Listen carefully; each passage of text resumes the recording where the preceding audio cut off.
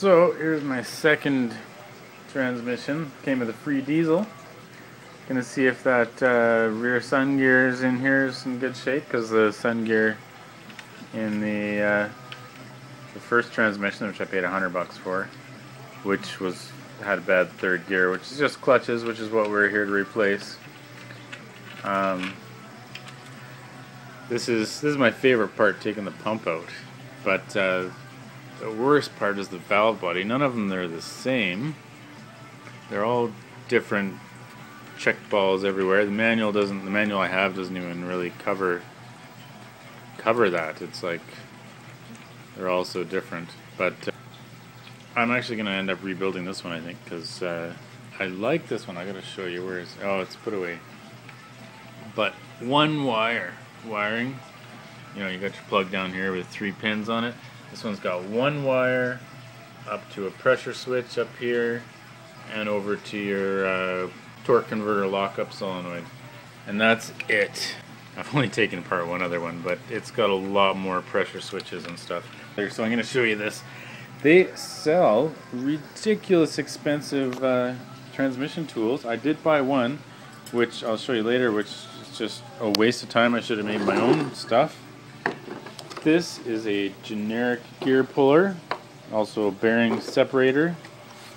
Alright, we got the gear puller all assembled on there. It's totally crooked. You just crank her out.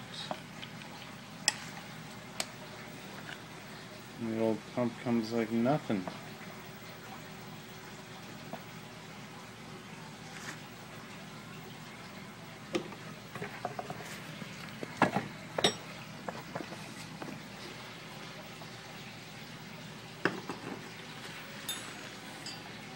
She's a little tricky with one hand. Starting to go all cockeyed. I think we're slipping on there. Yeah, we're slipping.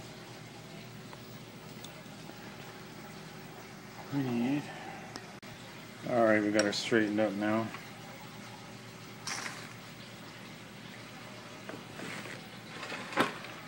It's just sliding out just beautifully.